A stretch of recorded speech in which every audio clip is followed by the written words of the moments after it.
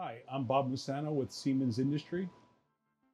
Okay, we're getting ready to install these precision mounts, and we've gone through and programmed the meter and have determined what the correct spacing.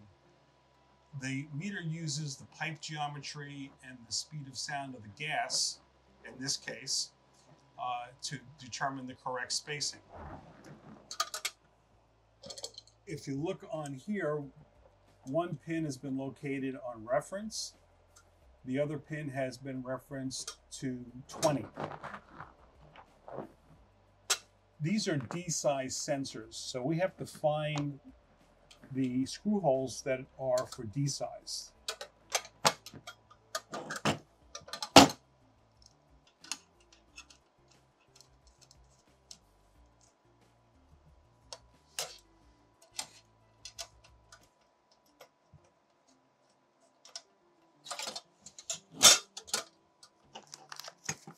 By the way, this also comes with a manual, which is placed inside the precision mounts. And because this is a gas application, we're going to be using these sheets of dampening material in conjunction with the precision mounts. In preparation, what I like to do first is to get these keepers off the ends of the precision mounts.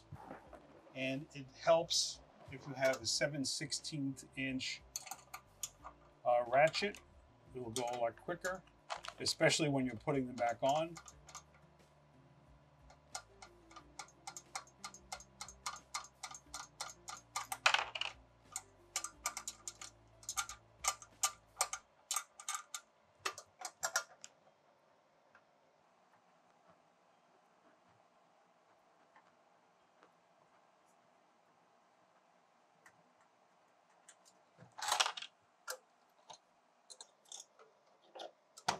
It's best to take the washer, the hold down nut,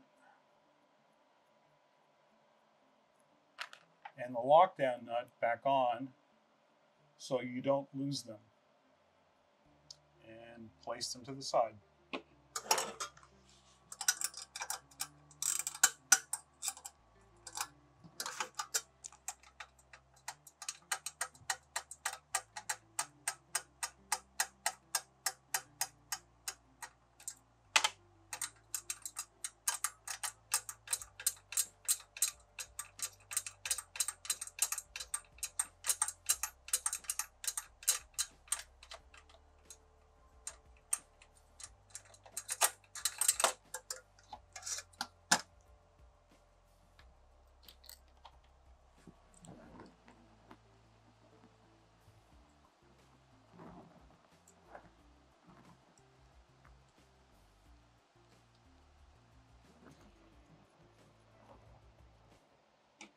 And then we'll do the same thing for this one.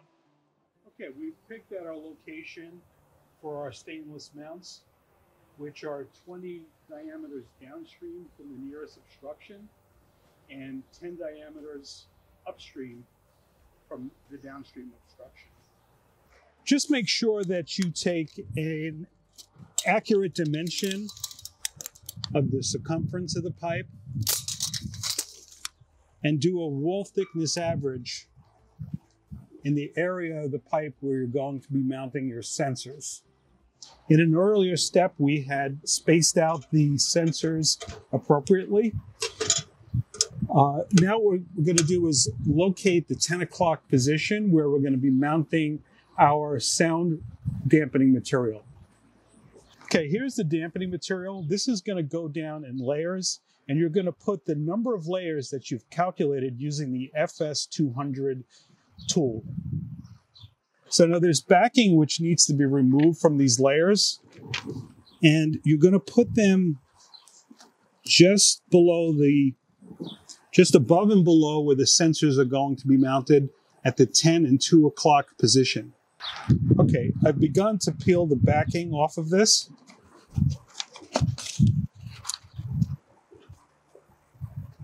And I want to line this up.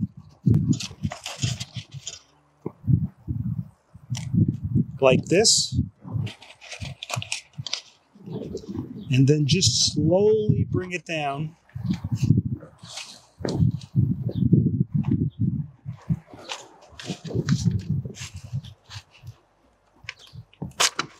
to cover the pipe.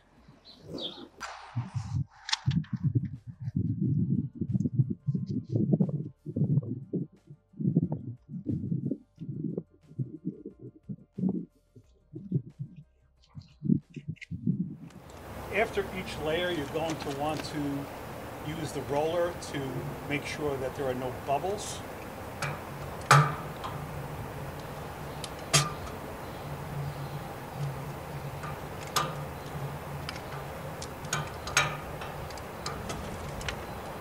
So now that each of the layers are on good and the bubbles have been removed, you can put on the subsequent layers that are required as called out by the FS200 tool. So now here's the banding material that comes with the precision mounts. And what I'm going to do is take these tie wraps off.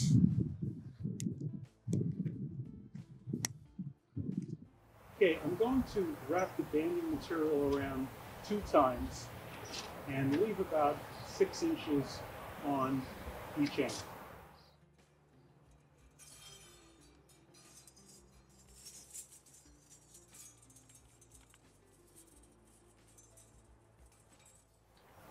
Each set of stainless precision mounts come with these keepers, which are used to fasten down the ends. And it's these 4 brackets and these 4 hex head screws. So to start out with, you want to find the threaded end of the keeper and put it towards the outside of the radius. Then you want to fold the strap back by an inch or 2.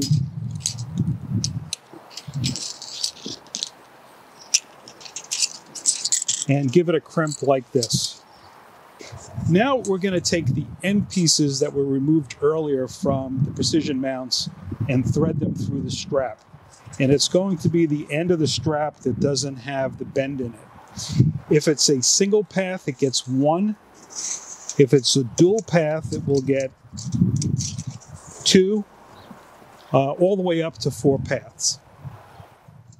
Now, with the end lockdown pieces threaded once, I'm going to slip the unbent end of the strap into the keeper.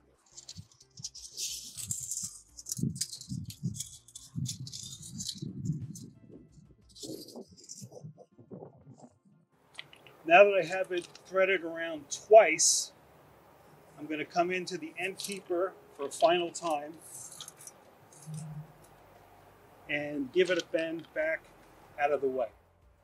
Okay, I put the precision mounts back on the top of the pipe just to approximate the location of these straps now that they've been completed.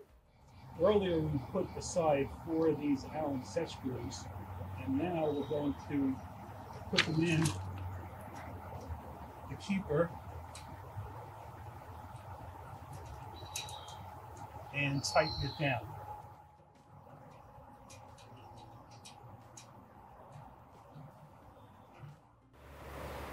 Now, depending on how much extra strap you left, there's going to be some left over that you're going to want to cut.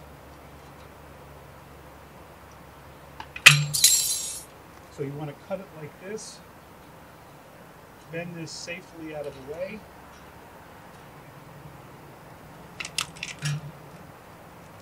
and fold it down.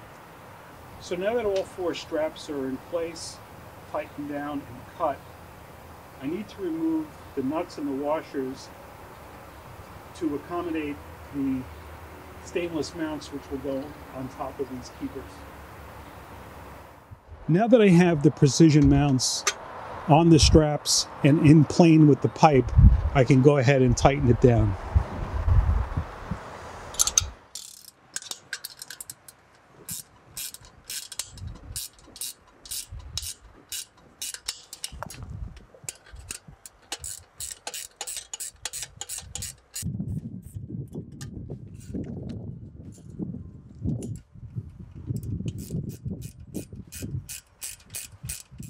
So now that each of the 4 nuts are tightened down on top of the washers, I still have 4 lockdown nuts, and I'm going to put those on now.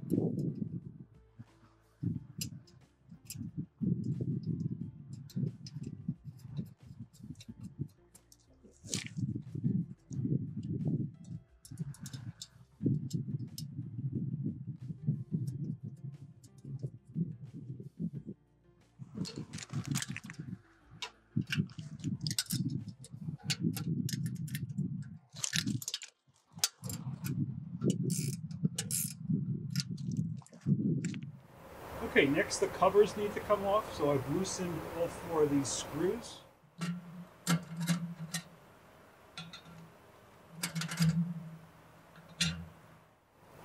And I will have to remove these 2 tie wraps.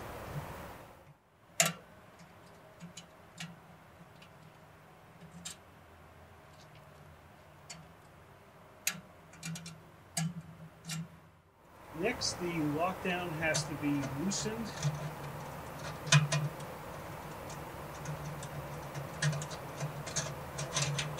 And removed. And it just swivels in place like this.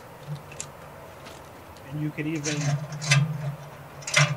take it out first and then loosen it, either way. Next, you're going to want to thread in your cables. This is the downstream side, so make sure this says down. This is the upstream side, so make sure this says up.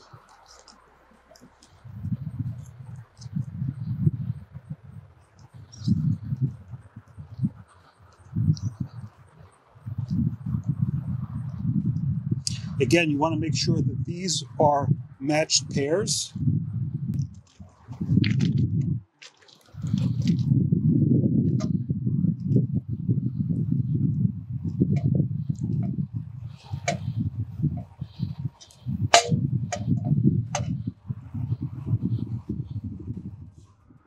Make sure your F connectors are nice and snug.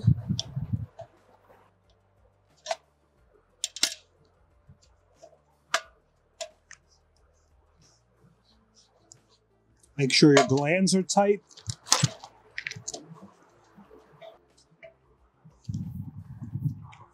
A bead of grease.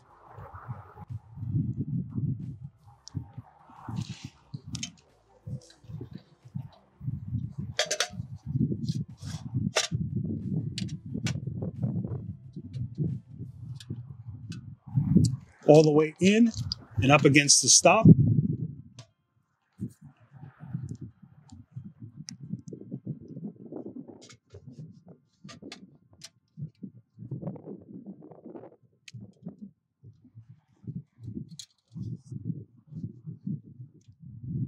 All the way in and against the stop.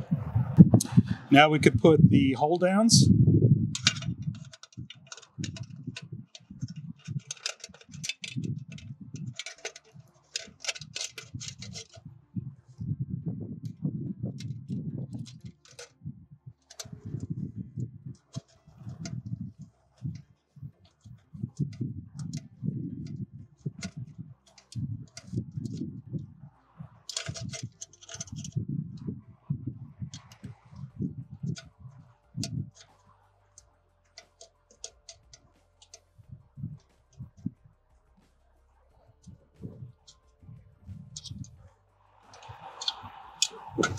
And you want to find the notch at the very top of the sensor and tighten it down.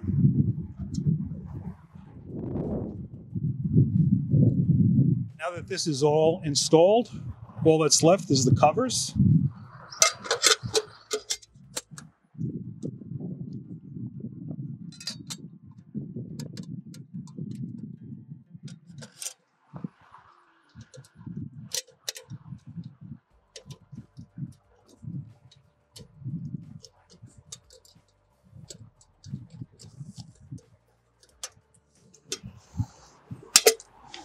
And that's it. Your install is complete. I hope you found this video helpful. If you have any further questions, please don't hesitate and contact technical support.